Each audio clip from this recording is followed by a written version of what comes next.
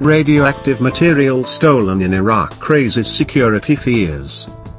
The material, stored in a protective case the size of a laptop computer, went missing in November from a storage facility near the southern city of Basra belonging to U.S. oilfield services company Weatherford WFT.N, the document seen by Reuters showed and officials confirmed.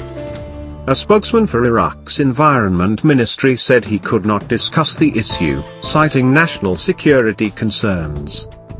Weatherford said in a statement that it was not responsible or liable for the theft.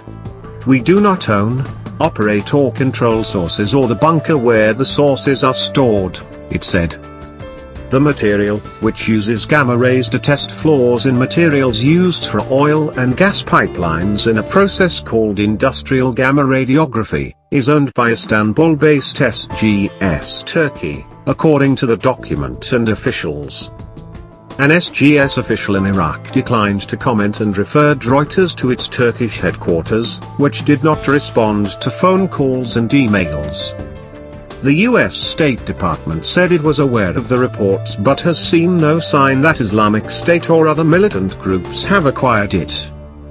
A U.S. official said separately that Iraq had reported a missing specialized camera containing highly radioactive iridium-192 to the International Atomic Energy Agency, IAEA, the Vienna-based UN nuclear watchdog, in November. They've been looking for it ever since. Whether it was just misplaced, or actually stolen, isn't clear, said the official, who requested anonymity because of the sensitivity of the matter. The Environment Ministry document, dated November 30 and addressed to the ministry's Center for Prevention of Radiation, describes the theft of a highly dangerous radioactive source of Ir-192 with highly radioactive activity belonging to SGS from a depot belonging to Weatherford in the Rafian area of Basra province.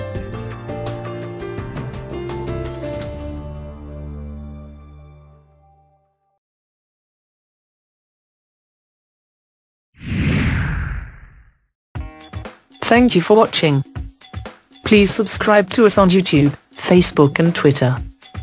You can visit us on www.therealthingmean.webs.com.